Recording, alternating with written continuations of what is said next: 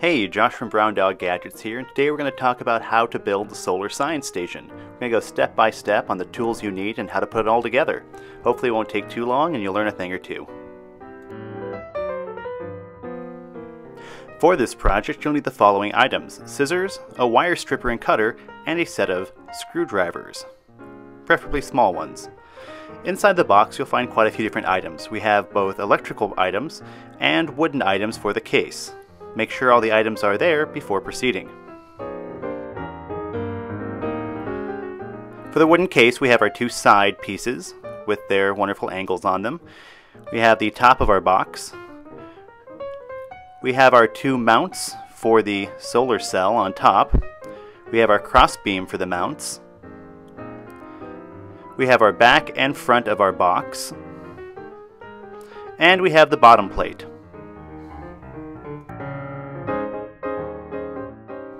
For electrical items we have the following: our LED voltmeter, our two power output plugs,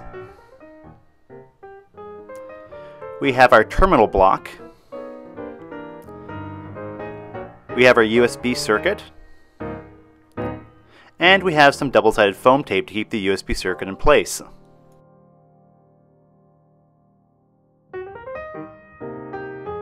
Additionally, we have a few other items as well. We have our bag full of screws and nuts. We have our solar cell with attached wires and attached 1/4 inch foam tape. We have a small solid core piece of wire, as well as two long stranded core wires, one black and one red.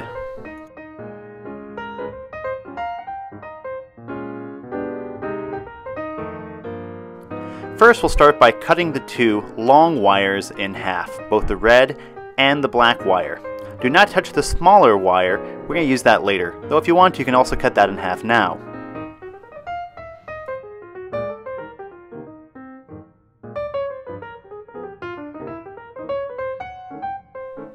First we'll be stripping the ends of our wire. We only want to do the two pieces of red and two pieces of black wire, the ones we just cut down. Those will be the long wires. That short little piece you cut in half, leave those two spots for later. Next, grab your LED voltmeter. Notice there are three wires. The white and the red are both positive and the black is negative. First you probably want to break them apart a little bit and strip the ends. Do that for all three of the wires.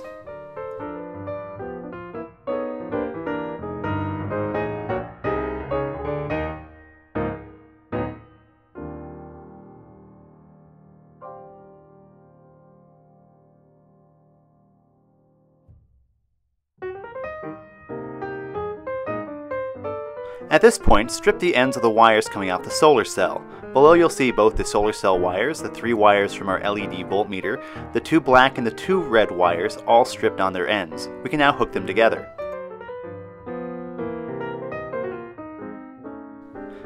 Take a peek at your USB circuit. Notice there's a positive and negative spot on your circuit board.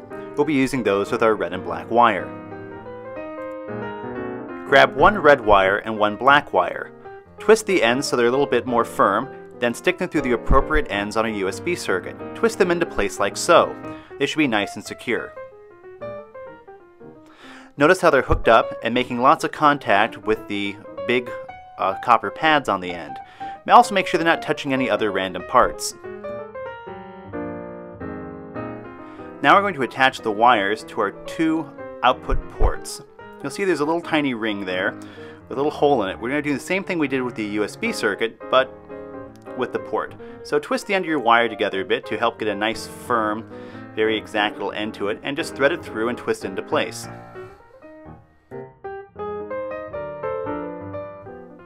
Do the same thing for the black output port as well. When you're finished, you should now have your USB circuit and your two output ports all wired up using all of the long black and red wire. Both ends of that should be stripped off and ready to be used in something else. Now we're going to thread the solar cell through both our connector on top piece of wood and the top of our box. This way when we wire things up, we don't have to remove the wires to hook everything back together. Just thread them through like so and put them to the side.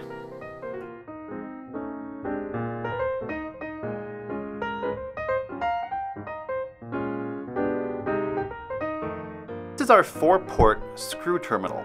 Screw terminals are great because it allows you to hook things up together using only a screwdriver. It also will snugly keep them together for as long as possible. Now each of the 4 different port settings there will hook things up vertically. Horizontally they won't be hooked up, but only the vertical ones together, like so. 2 of our vertical connector spots will not be used in this project. As you can see here, all it takes is a very small screwdriver to hook things into place. Make sure your screw spots are all loosened up. They should be by default, but just double check.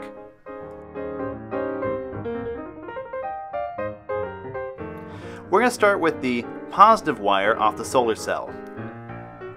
Put it through the hole and screw it into place.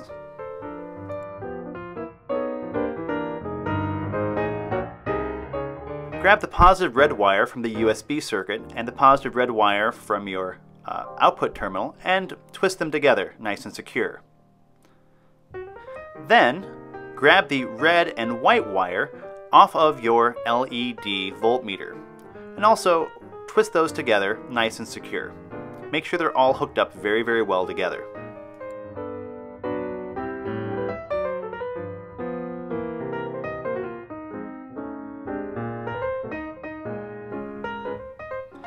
Now insert all of those positive wires into the opposite screw terminal from your red positive solar cell wire. Screw that into place. Now all of those are hooked together electronically. They'll conduct electricity back and forth and have made a secure circuit. Just give it a little tug to make sure it's all hooked together and very secure in place. Do the exact same process with all the black negative wires. So on the top we have all of our red positive wires and the white wire, which is also positive, hooked together. And the bottom we have all of our negative wires hooked together. None of them are touching and all of them are hooked up electronically together. On the back of your solar cell you'll see the positive and negative marked very clearly on there, even if the wires are the same color.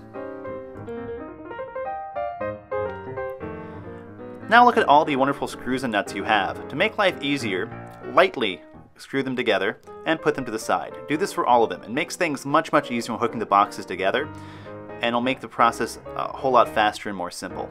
Just spend a moment or so and screw them all together so you have a nice pile of all those.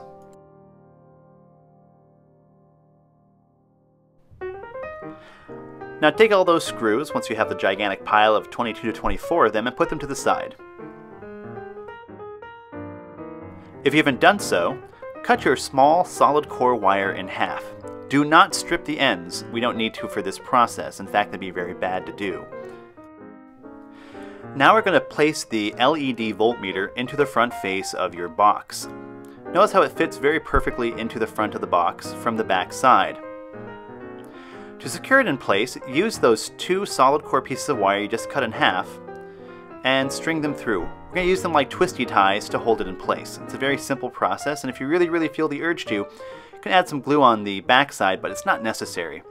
Once pushed together and twisted into place, it'll hold very securely.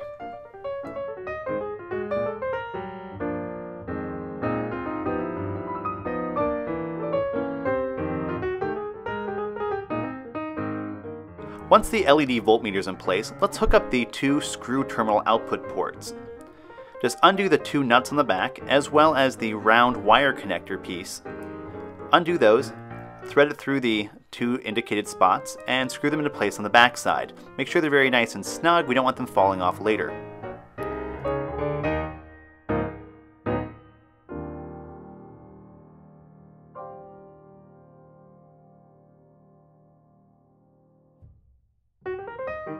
Now your front face should be complete, minus the USB port. We won't be doing that till the end when we can actually use foam tape on the bottom of our box to hold everything together.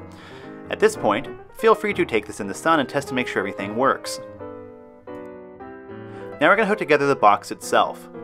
We're going to line up the tabs and use the screws to hold it in place. Please keep in mind, we don't need to tighten the screws up until the end. Tightening up ahead of time might make it more difficult as you'll squish certain components together and the fit might not actually be very tight. Just wait till the end to screw everything into place very securely. Start with the bottom, and then the front and back, and then the 2 sides. Make sure the S3 is facing outward. And again, attach screws to all these points, and do not, I repeat, do not screw them in with a screwdriver. If you have to, lightly screw them into place, leaving a bit of give to them.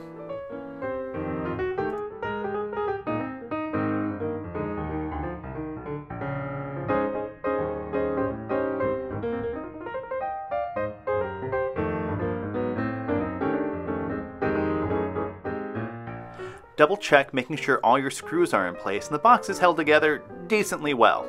Watch out because even I forget sometimes. There are quite a few to do.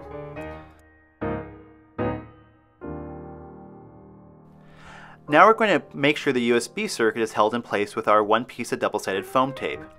Take one layer of protective coating off the tape and put it right down the bottom, right underneath where the USB port is.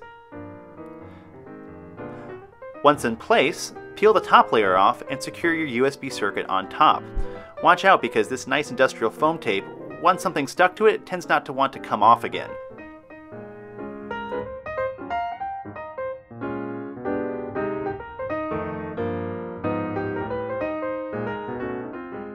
If at this point you didn't thread your solar cell through the two large circles on the two pieces of wood, you're going to have to take apart your terminal block a little bit and thread those through. Hopefully you followed my advice at the beginning and avoided this.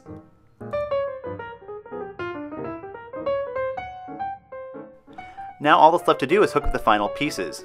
Put the top of the solar sign station box on and put the screws to hold it in place in.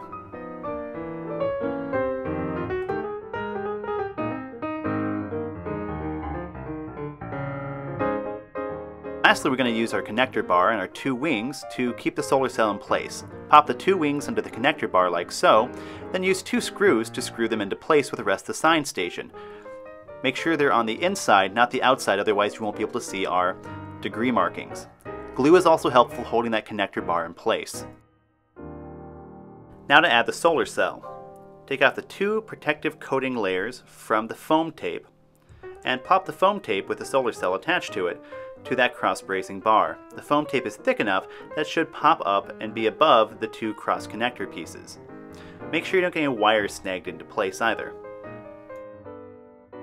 Once your solar cell is securely attached to the top, you're finished. Just grab your screwdriver and make sure all the screws are nicely tightened into place. Remember, if you tighten them too much, you could crack or break the wood. So just don't use a ton of force, just get them nice and snug on the inside. For detailed written instructions, check us out on browndoggadgets.com or on Instructables.com. We hope the solar sign station was an easy build for you and that you can now use it outside and have tons of fun with it. For any questions, please give us a shout out at browndoggadgets.com or our Facebook page. Thanks for watching and happy building!